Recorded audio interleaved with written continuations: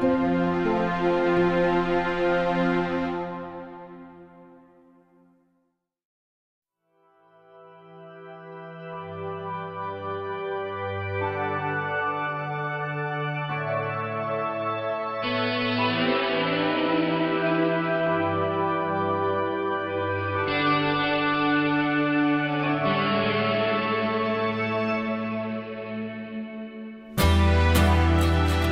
city is our best invention, and it is our worst disaster.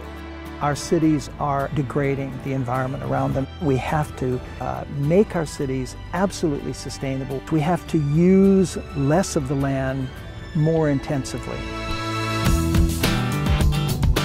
Cities everywhere are under pressure to support their growing populations and meet their future energy and transportation needs in far more sustainable ways. We know that in the next about 26 years, 1 million more people will move to the Metro Vancouver area.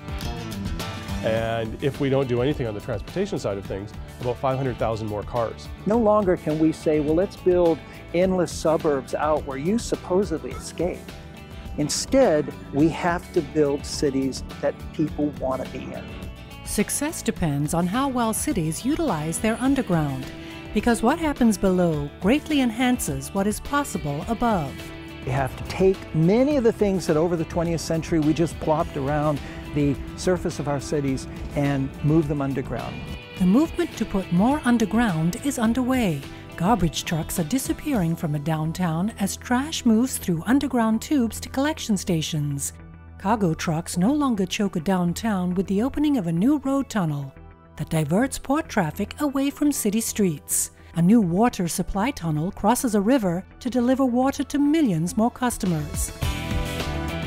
The world's largest hydro tunnel taps the power of a natural wonder to provide clean, renewable energy to millions for decades to come. And a vast underground shopping complex connects 30 kilometers of underground shopping and services to mass transit. You can walk for miles in Toronto without ever having to surface. That is important in a city with inclement weather. And let's face it, January and February, you want to be underground in Toronto. Very few cities have regretted putting infrastructure underground, not just metro, but any infrastructure underground. World-class cities recognize that moving people efficiently is critical to their long-term economic success. London and Paris invested early on in their underground transit systems. They then recaptured a lot of the surface space for the kind of amenities that people want. So we think of both cities now as incredibly livable cities, and both cities are economic powerhouses. Yes, it is expensive to go underground, but look at the value of the land that you free up. Look at the benefit to day-to-day activity. Vancouver was one of the first cities to tap into land values to help pay for public amenities by allowing developers to build above density limits. The model is being used to help expand rapid transit in the region. And they share in the profit that the developer is going to gain by being able to increase its density. And the increased revenue had to be shared with the municipality so they could put an additional station into the rapid transit system. Cities are also considering new approaches to optimize budgets and planning of underground infrastructure. If you're a city and you're building 2 kilometers per year, well, after 20 years you have 40K. Why does someone have to come in and say we want to build 20K in 3 years? Compressing it drives up the costs. You don't have the people, the skills, but if someone has continuity of 2 kilometers per year, businesses can be built around this market, which brings the cost down.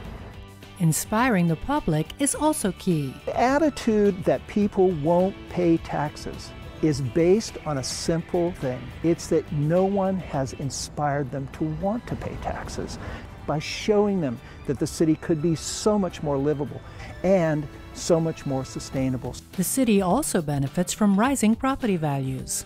A bus system doesn't cause property values to go up very much, but rapid transit, because any investor knows it's there for good and any consumer knows it's there for good, more valuable development sites become available and can be built near stations. Cities are also learning from past mistakes. Toronto's elevated expressway opened in the late 50s, dissecting the city.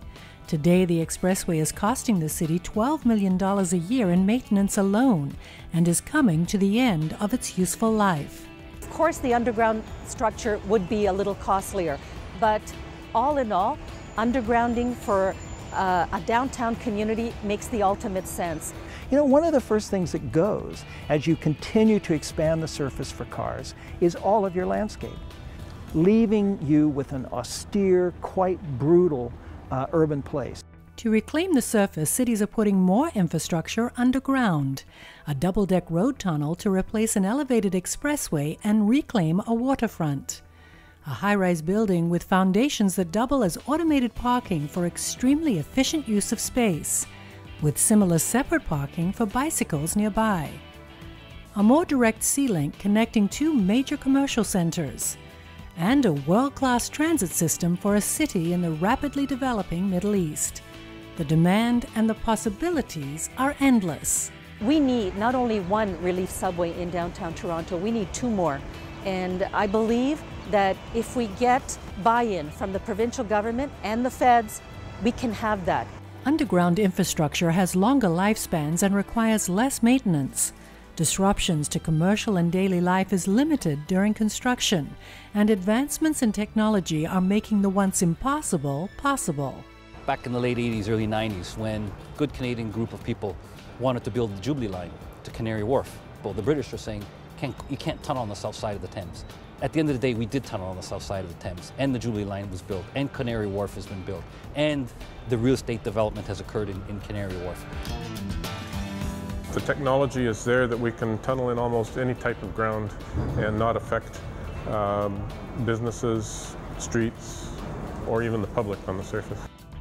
The underground is no longer the realm of utilities and major infrastructure, but it's for museums where priceless collections are safe from harmful sunlight, for wastewater treatment plants that can power homes above, for factories and storage facilities where temperatures are constant and vibrations limited.